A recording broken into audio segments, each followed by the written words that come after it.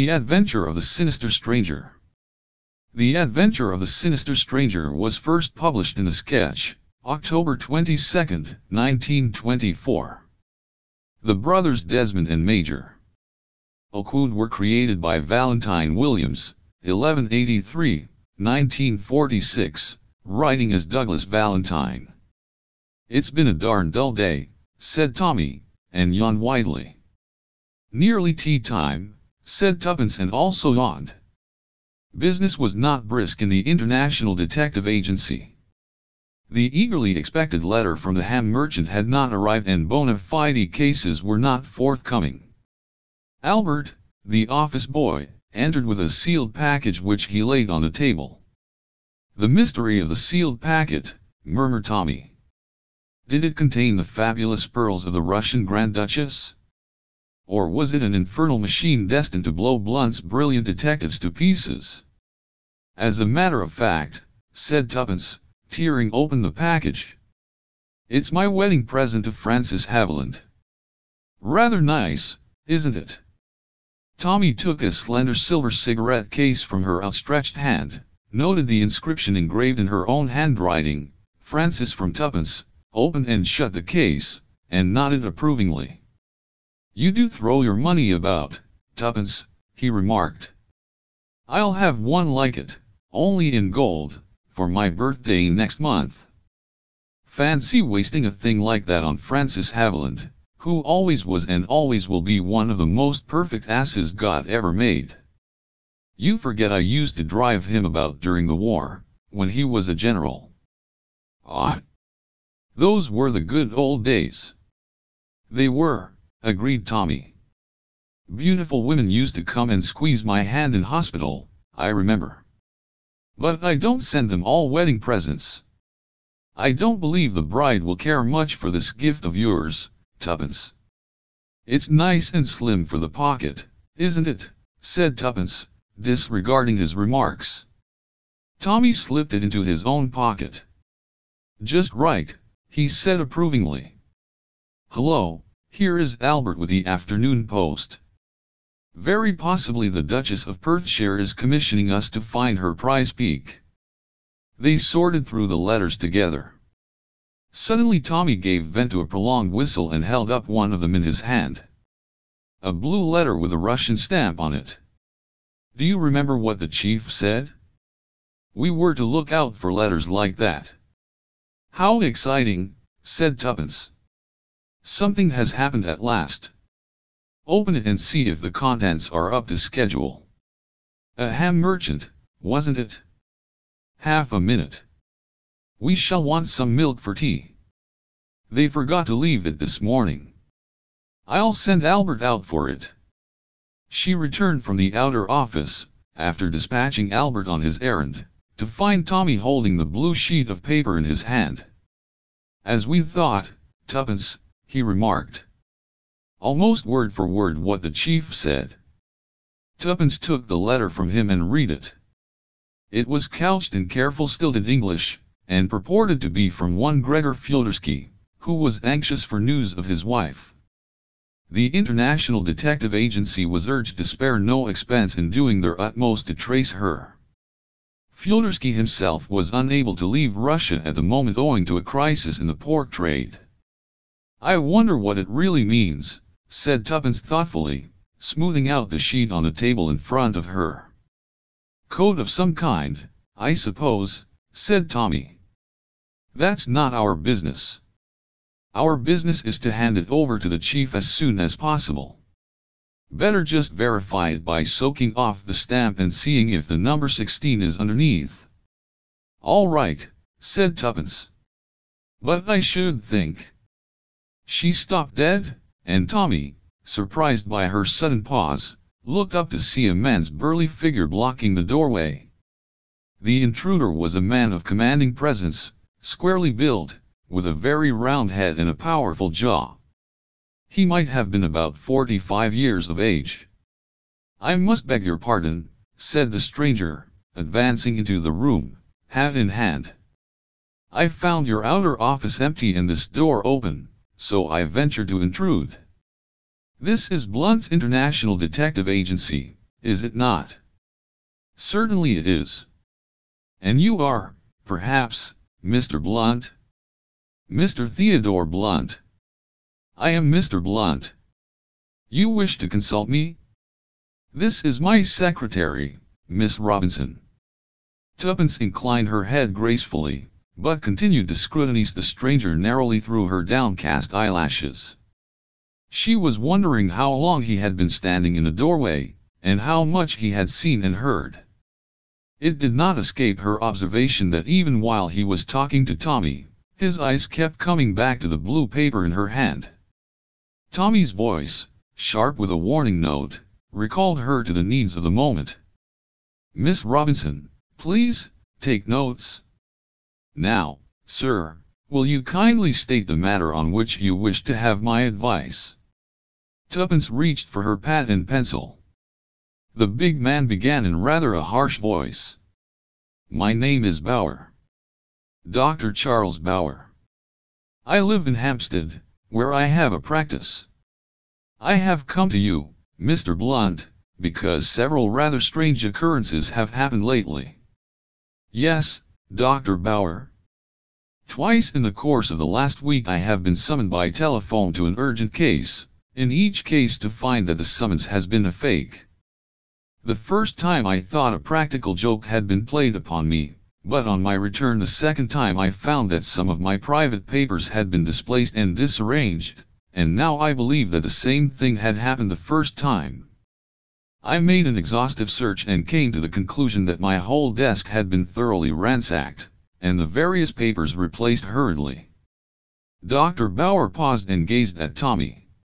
Well, Mr. Blunt. Well, Dr. Bauer, replied the young man, smiling. What do you think of it, eh? Well, first I should like the facts. What do you keep in your desk? My private papers. Exactly. Now, what do those private papers consist of? What value are they to the common thief, or any particular person? To the common thief I cannot see that they would have any value at all, but my notes on certain obscure alkaloids would be of interest to anyone possessed of technical knowledge of the subject. I have been making a study of such matters for the last few years. These alkaloids are deadly and virulent poisons, and are in addition, almost untraceable. They yield no known reactions. The secret of them would be worth money, then. To unscrupulous persons, yes. And you suspect, whom? The doctor shrugged his massive shoulders. As far as I can tell, the house was not entered forcibly from the outside. That seems to point to some member of my household, and yet I cannot believe he broke off abruptly, then began again, his voice very grave. Mr. Blunt, I must place myself in your hands unreservedly. I dare not go to the police in the matter. Of my 3 servants I am almost entirely sure. They have served me long and faithfully. Still, one never knows. Then I have living with me my 2 nephews, Bertram and Henry. Henry is a good boy, a very good boy. He has never caused me any anxiety, an excellent hard-working young fellow.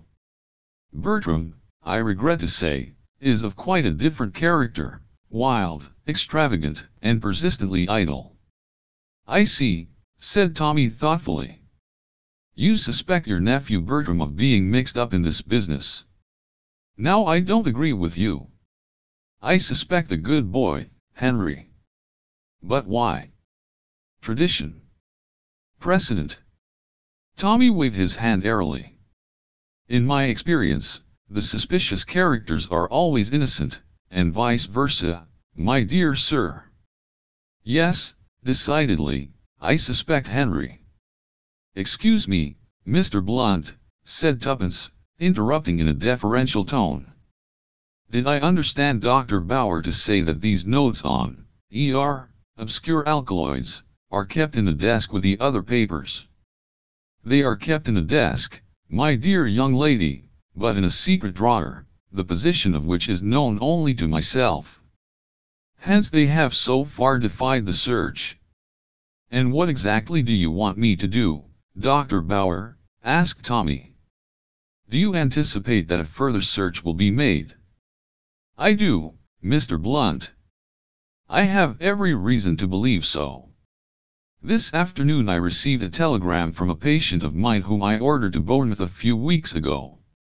The telegram states that my patient is in a critical condition, and begs me to come down at once. Rendered suspicious by the events I have told you of, I myself dispatched a telegram, prepaid, to the patient in question, and elicited the fact that he was in good health and had sent no summons to me of any kind. It occurred to me that if I pretended to have been taken in, and duly departed to Bournemouth, we should have a very good chance of finding the miscreants at work. They, or he, will doubtless wait until the household has retired to bed before commencing operations. I suggest that you should meet me outside my house at 11 o'clock this evening, and we will investigate the matter together.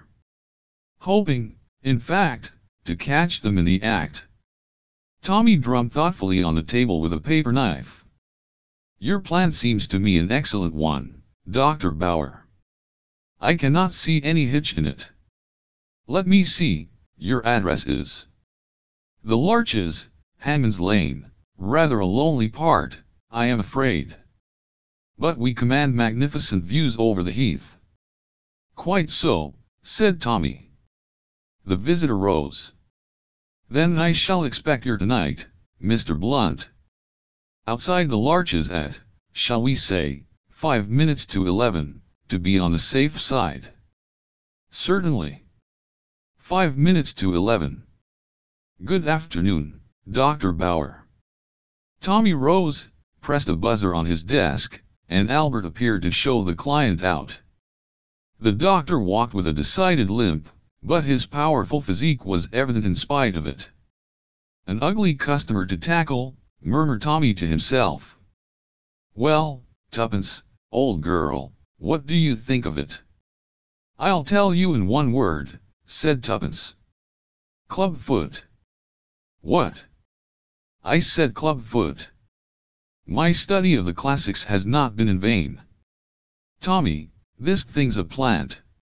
Obscure alkaloids indeed, I never heard a weaker story.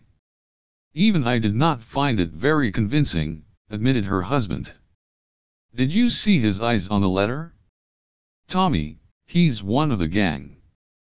They've got wise to the fact that you're not the real Mr. Blunt, and they're out for our blood. In that case, said Tommy, opening the side cupboard and surveying his rows of books with an affectionate eye, our role is easy to select. We are the brothers Oakwood. And I am Desmond, he added firmly. Tuppence shrugged her shoulders. All right. Have it your own way. I'd as soon be Francis. Francis was much the more intelligent of the two. Desmond always gets into a mess, and Francis turns up as the gardener or something in the nick of time and saves the situation. Ah, said Tommy, but I shall be a super Desmond. When I arrive at the Larches. Tuppence interrupted him unceremoniously. You're not going to Hampstead tonight. Why not? Walk into a trap with your eyes shut. No, my dear girl, walk into a trap with my eyes open. There's a lot of difference. I think our friend, Dr. Bauer, will get a little surprise. I don't like it, said Tuppence. You know what happens when Desmond disobeys the chief's orders and acts on his own. Our orders were quite clear. To send on the letters at once and to report immediately on anything that happened. You've not got it quite right, said Tommy. We were to report immediately if anyone came in and mentioned the number 16. Nobody has. That's a quibble, said Tuppence. It's no good. I've got a fancy for playing a lone hand. My dear old Tuppence, I shall be all right. I shall go armed to the teeth. The essence of the whole thing is that I shall be on my guard and they won't know it. The chief will be patting me on the back for a good night's work. Well, said Tuppence, I don't like it. That man's as strong as a gorilla. Ah, said Tommy, but think of my blue-nosed automatic. The door of the outer office opened and Albert appeared. Closing the door behind him, he approached them with an envelope in his hand. A gentleman to see you, said Albert. When I began the usual stunt of saying you were engaged with Scotland Yard, he told me he knew all about that. Said he came from Scotland Yard himself. And he wrote something on a card and stuck it up in this envelope. Tommy took the envelope and opened it. As he read the card, a grin passed across his face. The gentleman was amusing himself at your expense by speaking the truth, Albert, he remarked. Show him in. He tossed the card to Tuppence. It bore the name Detective Inspector Dimhurch, and across it was scrawled in pencil, a friend of Marriott's. In another minute the Scotland Yard detective was entering the inner office. In appearance, Inspector Dimhurch was of the same type as Inspector Marriott, short and thick-set, with shrewd eyes. Good afternoon, said the detective breezily. Marriott's away in South Wales, but before he went he asked me to keep an eye on you too, and on this place in general. Oh, bless you, sir, he went on, as Tommy seemed about to interrupt him, we know all about it. It's not our department and we don't interfere. But somebody's got wise lately to the fact that all is not what it seems. You've had a gentleman here this afternoon. I don't know what he called himself, and I don't know what his real name is, but I know just a little about him. Enough to want to know more. Am I right in assuming that he made a date with you for some particular spot this evening? Quite right. I thought as much. 16, Westerham Road, Finsbury Park, was that it? You're wrong there, said Tommy with a smile. Dead wrong. The Larches, Hampstead. Dimhurch seemed honestly taken aback. Clearly he had not expected this. I don't understand it, he muttered. It must be a new layout. The Larches, Hampstead, you said. Yes. I'm to meet him there at 11 o'clock tonight. Don't you do it, sir? There, burst from Tuppence. Tommy flushed. If you think, Inspector, he began heatedly. But the inspector raised a soothing hand. I'll tell you what I think, Mr. Blunt. The place you want to be at 11 o'clock tonight is here in this office. What? Cried Tuppence, astonished. Here in this office. Never mind how I know, departments overlap sometimes, but you got one of those famous blue letters today. Old Watts his name is after that. He lures you up to Hampstead, makes quite sure of your being out of the way, and steps in here at night when all the building is empty and quiet to have a good search round at his leisure. But why should he think the letter would be here? He'd know I should have it on me or else have passed it on. Begging your pardon, sir, that's just what he wouldn't know. He may have tumbled to the fact that you're not the original Mr. Blunt, but he probably thinks that you're a bona fide gentleman who's bought the business. In that case, the letter would be all in the way of regular business and would be filed as such. I see, said Tuppence. And that's just what we've got to let him think. We'll catch him red-handed here tonight. So that's the plan, is it? Yes. It's the chance of a lifetime. Now, let me see, what's the time? 6 o'clock. What time do you usually leave here, sir? About 6. You must seem to leave the place as usual. Actually, we'll sneak back to it as soon as possible. I don't believe they'll come here till about 11, but of course they might. If you'll excuse me, I'll just go and take a look round outside and see if I can make out anyone watching the place. Dimhurch departed, and Tommy began an argument with Tuppence. It lasted some time and was heated and acrimonious. In the end Tuppence suddenly capitulated. "All right," she said. "I give in. I'll go home and sit there like a good little girl whilst you tackle crooks and hobnob with detectives, but you wait, young man. I'll be even with you yet for keeping me out of the fun." Dimhurch returned at that moment. "Coast seems clear enough," he said. "But you can tell. Better seem to leave in the usual manner. They won't go on watching the place once you've gone." Tommy called Albert and gave him instructions to lock up. Then the four of them made their way to the garage nearby where the car was usually left. Tuppence drove and Albert sat beside her. Tommy and the detective sat behind. Presently they were held up by a block in the traffic. Tuppence looked over her shoulder and nodded. Tommy and the detective opened the right-hand door and stepped out into the middle of Oxford Street. In a minute or two Tuppence drove on. "Better not go in just yet," said Dimhurch as he and Tommy hurried into Haleham Street. "You've got the key all right?" Tommy nodded. "Then what about a bite of dinner? It's early, but there's a little place here right opposite. We'll get a table by the window, so that we can watch the place all the time." They had a very welcome little meal, in the manner the detective had suggested. Tommy found Inspector Dimhurch quite an entertaining companion. Most of his official work had lain amongst international spies, and he had tales to tell which astonished his simple listener. They remained in the little restaurant until 8 o'clock, when Dimhurch suggested a move.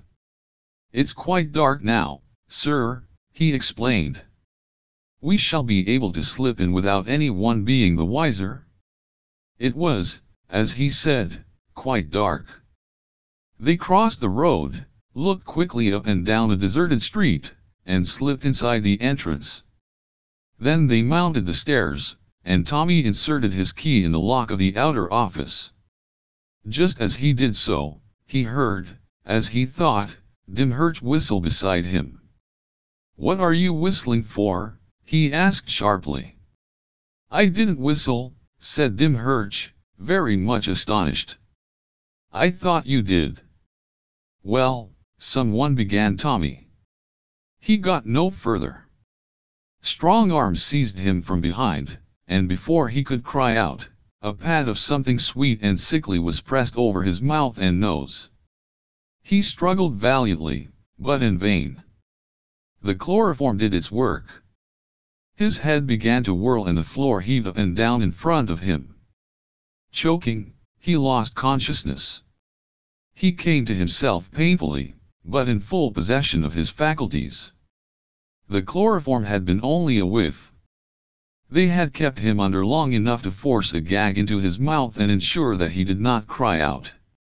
When he came to himself, he was half lying, half sitting, propped against the wall in a corner of his own inner office. Two men were busily turning out the contents of the desk and ransacking the cupboards, and as they worked they cursed freely. "Swelp me, Guv, said the taller of the two hoarsely, "we've turned the whole BY place upside down and inside out. It's not there." "It must be here," snarled the other. "It isn't on him. And there's no other place it can be." As he spoke he turned, and to Tommy's utter amazement he saw that the last speaker was none other than Inspector Dimhurch. The latter grinned when he saw Tommy's astonished face. "So our young friend is awake again," he said. "And a little surprised, yes, a little surprised. But it was so simple. We suspect that all is not as it should be with the International Detective Agency.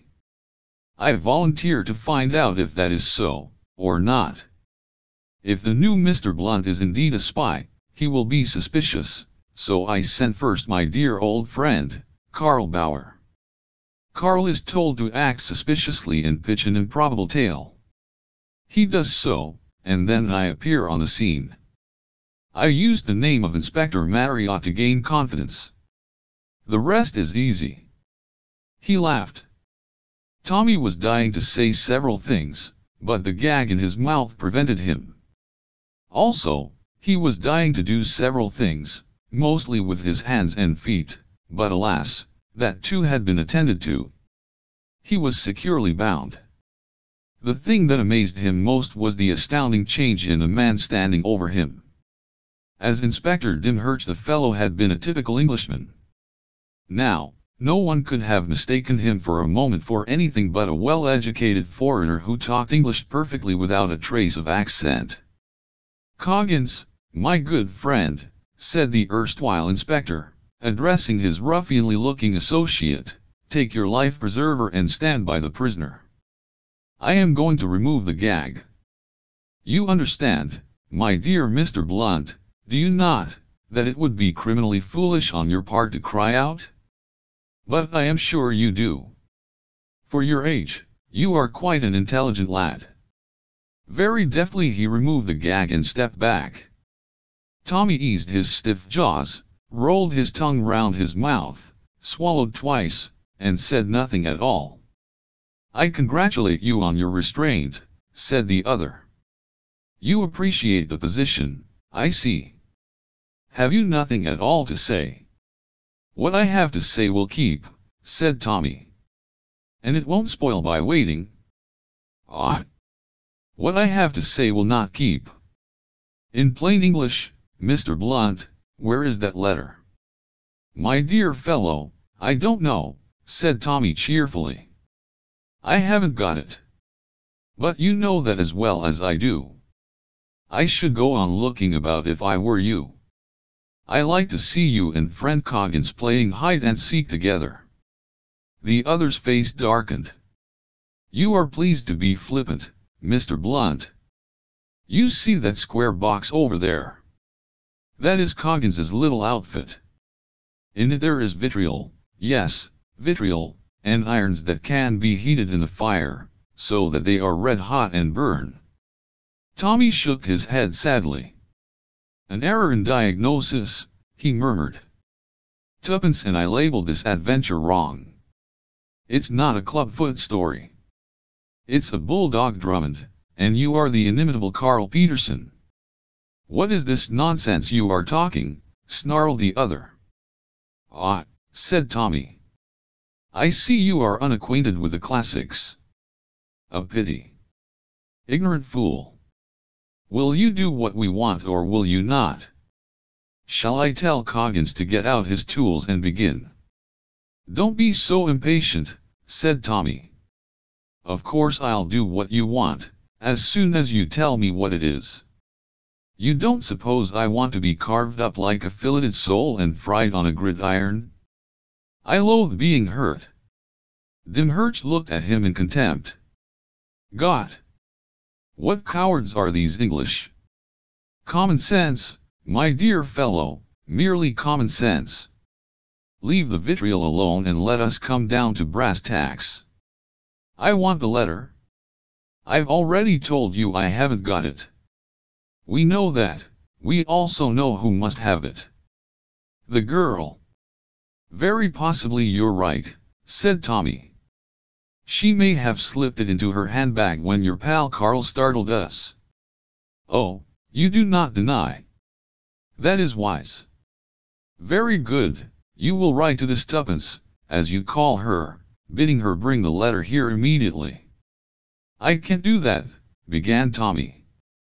The other cut in before he had finished the sentence. "Ah!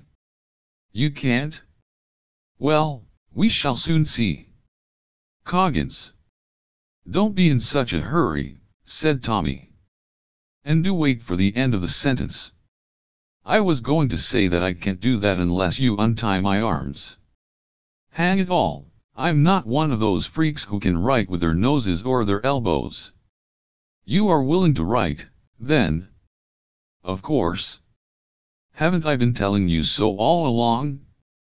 I'm all out to be pleasant and obliging. You won't do anything unkind to Tuppence, of course. I'm sure you won't. She's such a nice girl."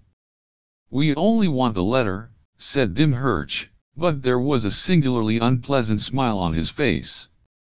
At a nod from him the brutal Coggins knelt down and unfastened Tommy's arms. The latter swung them to and fro. "That's better," he said cheerfully. "Will kind Coggins hand me my fountain pen? It's on the table, I think, with my other miscellaneous property." Scowling, the man brought it to him, and provided a sheet of paper. "Be careful what you say," Dimhurch said menacingly. "We leave it to you, but failure means death, and slow death at that." "In that case," said Tommy, "I will certainly do my best." He reflected a minute or two, then began to scribble rapidly. "How will this do?" he asked, handing over the completed epistle. "Dear Tuppence, can you come along at once and bring that blue letter with you? We want to decode it here and now. In haste. Francis." "Francis?" queried the bogus inspector, with lifted eyebrows. "Was that the name she called you?" "As you weren't at my christening," said Tommy, "I don't suppose you can know whether it's my name or not. But I think the cigarette case you took from my pocket is a pretty good proof that I'm speaking the truth." The other stepped over to the table and took up the case, read Francis from Tuppence with a faint grin and laid it down again. "I am glad to find you are behaving so sensibly," he said. "Coggins, give that note to Vasily. He is on guard outside. Tell him to take it at once." The next 20 minutes passed slowly, the 10 minutes after that more slowly still. Dimhurch was striding up and down with a face that grew darker and darker. Once he turned menacingly on Tommy. "If you have dared to double-cross us," he growled. "If we'd had a pack of cards here, we might have had a game of piquet to pass the time," drawled Tommy. "Women always keep one waiting. I hope you're not going to be unkind to little Tuppence when she comes." "Oh, no," said Dimhurch. "We shall arrange for you to go to the same place, together." "Will you, you swine?" said Tommy under his breath. Suddenly there was a stir in the outer office. A man whom Tommy had not yet seen poked his head in and growled something in Russian. "Good," said Dimhurch. "She is coming, and coming alone." For a moment a faint anxiety caught at Tommy's heart. The next minute he heard Tuppence's voice. "Oh, there you are, Inspector Dimhurch. I've brought the letter. Where is Francis?" With the last words she came through the door, and Vasily sprang on her from behind, clapping his hand over her mouth. Dimhurch tore the handbag from her grasp and turned over its contents in a frenzied search. Suddenly he uttered an ejaculation of delight and held up a blue envelope with a Russian stamp on it. Coggins gave a hoarse shout.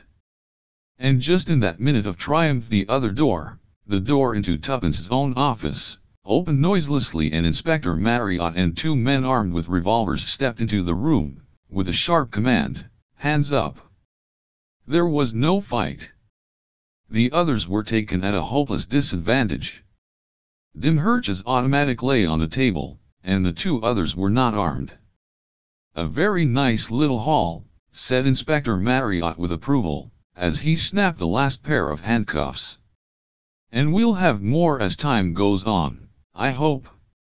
White with rage, Dimhurch glared at Tuppence. "You little devil," he snarled. "It was you put them on to us." Tuppence laughed. "It wasn't all my doing. I ought to have guessed, I admit, when you brought in a number 16 this afternoon. But it was Tommy's note clinched matters. I rang up Inspector Marriott, got Albert to meet him with a duplicate key of the office, and came along myself with the empty blue envelope in my bag. The letter I forwarded according to my instructions as soon as I had parted with you two this afternoon." But one word had caught the other's attention. "Tommy," he queried. Tommy, who had just been released from his bonds, came towards them. "Well done, brother Francis," he said to Tuppence, taking both her hands in his. "And to Dimhurch, as I told you, my dear fellow, You really ought to read the classics. The end.